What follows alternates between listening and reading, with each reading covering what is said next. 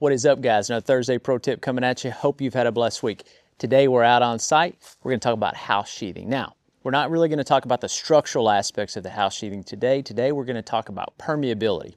So if you've ever seen this blue LP WeatherLogic sheathing, the difference between it and our green zip sheathing is this: permeability. The blue sheathing, because these houses are getting so airtight, they're finding issues. They have to have more air exchange. So the blue sheathing has a better permeability from the inside out. So if you have trapped moisture in a home, it gets out of the sheathing easier than this zip sheathing. With the zip sheathing, it will retain moisture, which is common, but you have to make sure that you have proper air exchange in the home. Otherwise, it can lead to moisture issues, potentially mildew, mold, stuff like that. So in the case of energy efficiency, which is a big push these days, what they're finding is these houses are getting so encapsulated that it's causing problems. So if you have a question or a project you'd like to discuss, check out the link in our bio today. Have a blessed week.